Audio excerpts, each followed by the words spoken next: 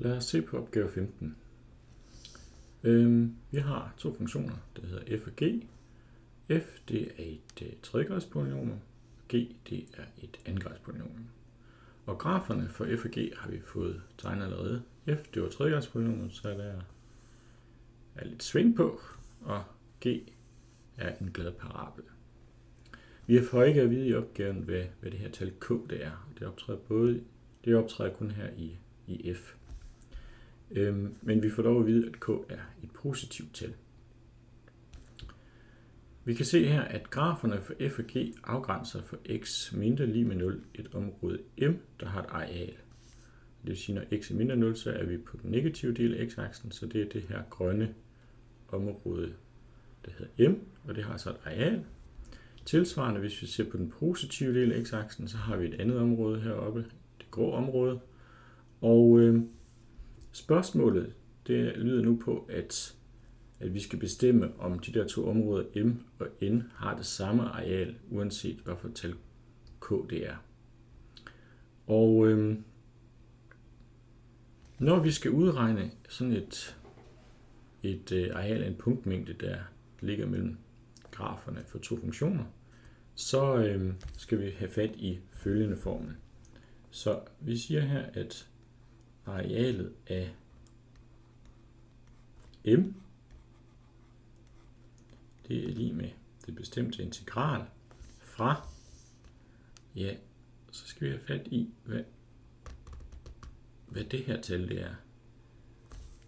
Så vi skal have det bestemte integral fra A, og så op til den øvre grænse, så det må så være 0,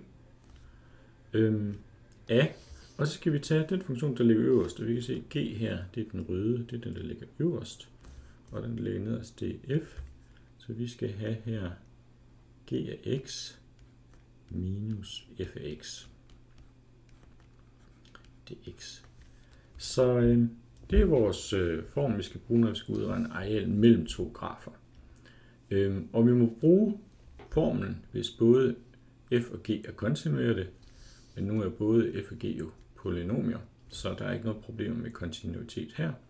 Og så skal det gælde, at i hele intervallet, vi kigger på, altså fra a og så til 0, der skal grafen for g ligge over grafen for f, og det passer jo godt nok. Tilsvarende, så er arealet for n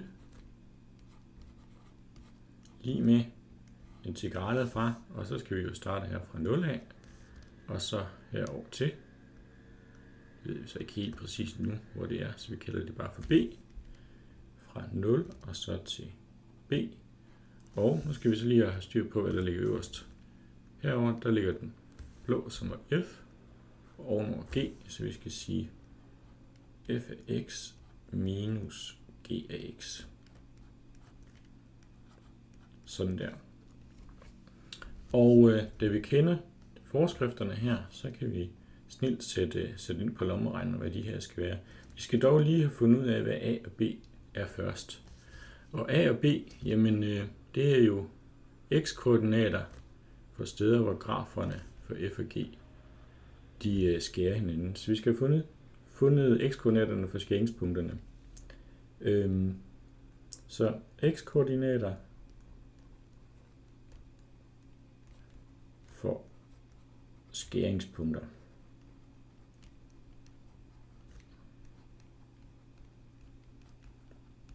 Kolon. Og dem finder man ved at undersøge, når y-værdien, eller funktionsværdien for f, er den samme som funktionsværdien for g. Så den ligning, vi skal have løst, det er altså f af x lige med g af x. Og det kan godt se lidt svært ud, fordi vi har noget tredjegradsligning her, men det er jo prøvet uden hjælpemidler, så vi må gerne bruge vores lommeregner. Vi har lommeregneren frem, og det første vi gør, det er, at vi lige tester vores funktioner ind. Så vi skal have defineret to funktioner, så f4, der vælger vi så definere, og så skal vi have skrevet f af x er lige med, og det var så minus x i tredje plus x i anden plus, og så skal vi huske her, at her er jo et underforstået gange, og lommeregneren kan ikke selv finde ud af underforstået gange, hvis det er mellem to konstanter.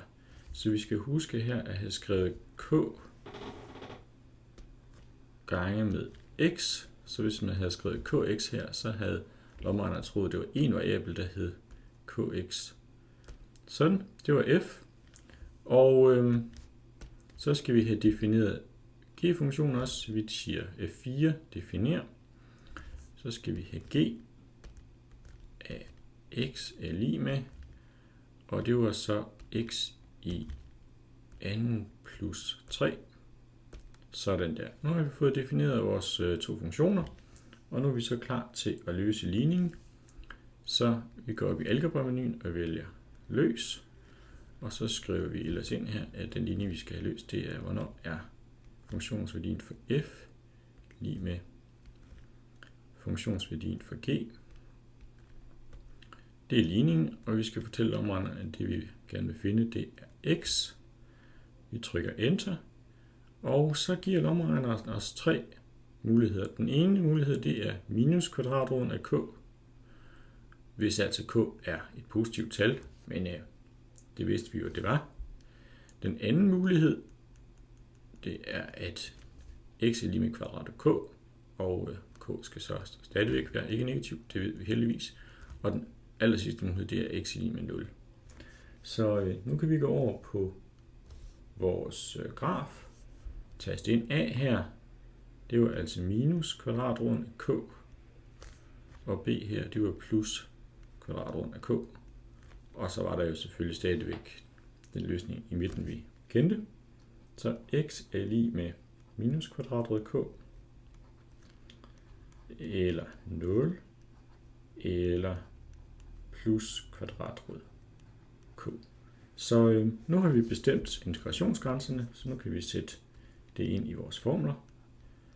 Så a, det var minus kvadratroden k til 0, g af x minus f af x, det er x, sådan der. Og b, det var så plus kvadratroden k, sådan der. Så fra 0 til kvadratroden k af f af x minus g af x, det er x, sådan der. Og nu har vi så et bestemt integral, og vi har bestemt grænserne. Så nu hiver vi lommeregneren frem igen. Og lad os bare regne det første integral ud. Så det er altså arealet m, vi bestemmer, så vi trykker på integraltegnet. Så skal vi teste ind, hvad integranten er. Men nu har vi jo allerede defineret vores to funktioner i forvejen. Så nu kan vi bare skrive g af x minus f af x. Og så skal vi have et opremsningskomma, fordi integrationsfunktionen i lommeregneren skal have nogle argumenter. Og det første argument, den skal have, det er, hvad integrationsvariablen er. Og det kan vi se her, der står det x her, så integrationsvariablen det er x. Så skal vi have den nedre grænse, det er minus kvadratroden af k. Sådan der. Og så skal vi til sidst have den øvre integrationsgrænse, som er 0. Sådan der. Og det giver så k i anden fjerdedele.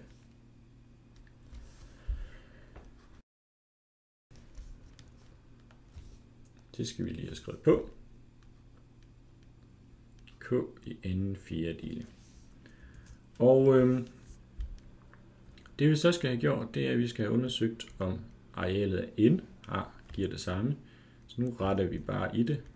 Så n, der skulle vi sige f af x minus g af x, og så var integrationsvariablen den samme, men grænserne var ikke de samme. Vi skulle integrere fra 0, og så skulle vi integrere til plus kvadratroden k. Så vi skriver kvadratroden k, sådan der, og ser hvad vi får. Og vi får så med det samme, k i anden del med 4.